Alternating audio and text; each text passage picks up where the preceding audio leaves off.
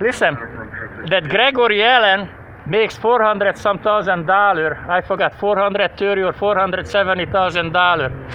I'm sure he deserved every penny of them. Well, you have to remember about that is From McCormick Dispatch, ETA for 10:01 in 1 minute.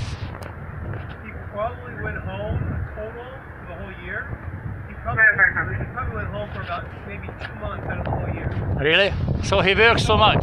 So basically, what the city will do is they will use him as a tool to see like how much these public can win. Uh-huh. Okay?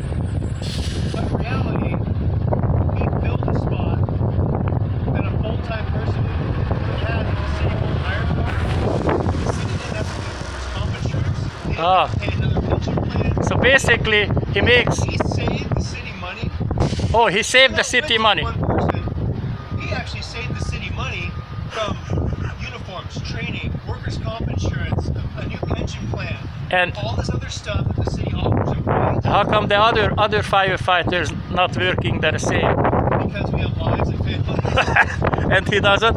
He's the only motherfucker of the Redondo Beach. You're telling me. Yeah, he's a motherfucker. He called the cops on me like at least 3 or 4 times. Hey, you're preaching to the choir. Huh? You're preaching to the choir. I agree with you. So That Gregory Allen, he must have something in the pot, you know? And nobody can get to the pot except him, you know? And you know what is the sad thing? He's a little leprechaun. He's called in like you don't call in because I'm talking to you with a camera, right? I've just tried to make reports for the people, you know, how's life in America.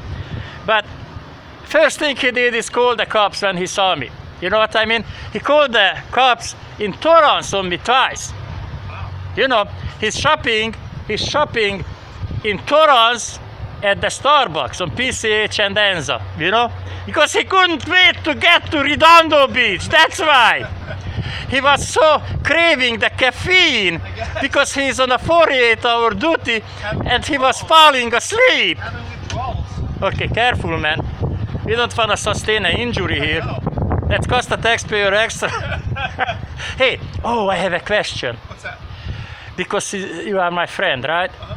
All right. So what happened to the fire chief? That Metzger. He retired. He just retired. He retired. And now, how come the retired police chief is the... Hoffan, he was both. He was both? He was doing a survey. Oh. He was doing a study to see what the fire department should do here. Oh, I see. So by him being in that position, saved the city money too, because he didn't get paid as both. So he's saving money. He's actually quite good. All right. But here, sir, don't let me stop you. Good day, sir. You too. Anyway, so now I find it out because I was looking into that Metzger, and he was a firefighter in Florida or something before, and people did not like him.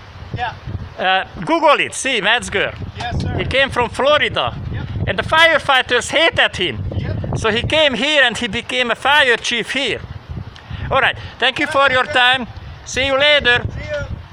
Don't forget to go back and sleep now. We'll go back and say hi to Greg. Okay, say hi to Greg. Tell him that son of a bitch was filming you. Call the cops. All right, see ya.